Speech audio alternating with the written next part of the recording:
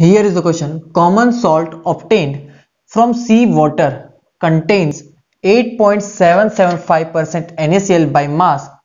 The number of formula units of NaCl present in 25 gram of this salt is.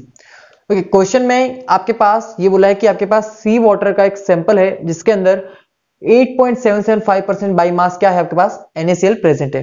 फिर उसने ये पूछा है कि अगर इसी सॉल्ट के आपके पास 25 ग्राम है तो उसके अंदर number of formula units of NaCl कितनी प्रेजेंट है, मतलब कि number of atom number of molecules of NaCl बताना है। ठीक है आपको। तो देखो यहां पर बोला है कि बाई मास बोला है, ठीक है।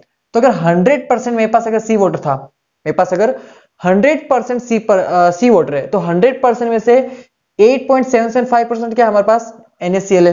देखिए यहां पर हम इस तरह से लिख सकते हैं इसे 100% सैंपल contains 8.775% NaCl। ओके, अगर 100% में से इतना परसेंट NaCl है तो मैं ये बोल सकता हूं कि 100 ग्राम अगर मेरे पास सैंपल का है, मेरे पास 100 ग्राम सैंपल का है तो उसके अंदर 8.775 ग्राम क्या होगा, मेरे पास NaCl होगा। ठीक है, क्योंकि यहां पर बोला है बाई मास, तो बाई मास में हम ये लिख सकते हैं। अगर 100 ग्राम सैंपल में इतना ग्राम NaCl है तो 25 ग्राम सैंपल के अंदर कितना वेट NaCl का प्रेजेंट होगा, तो 25 into 8.775 upon 100।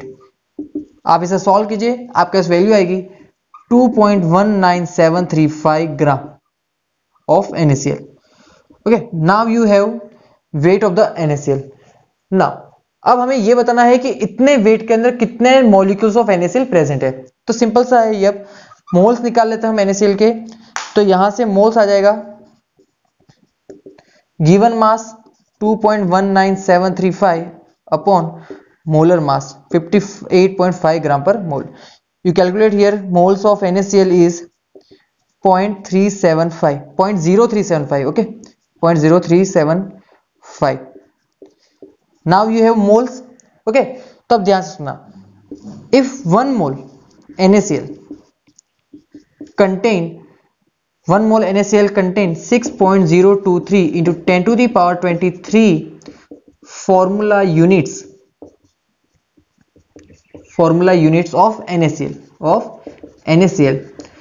so this number of moles of NaCl have how much formula units? Okay, so you can multiply this with 6.023 into 10 by 23, you get answer 2.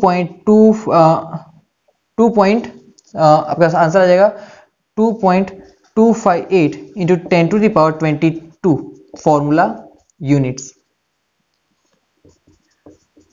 तो here is the your answer, option number B is the correct answer.